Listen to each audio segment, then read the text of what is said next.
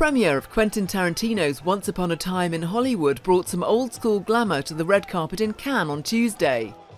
Star Leonardo DiCaprio kept it simple in a black tuxedo by Giorgio Armani, while his girlfriend Camilla Morrone wore a chiffon gown with marabou feather detail by Miu Miu.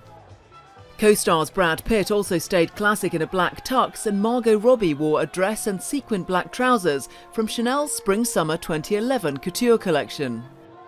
Dakota Fanning chose a pale silk ball gown by Armani Privé, while her sister Elle looked classic in Christian Dior haute couture.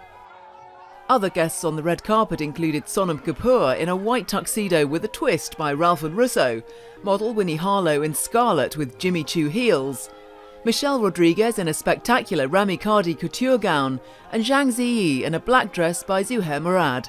Lizzie Knight for the Associated Press.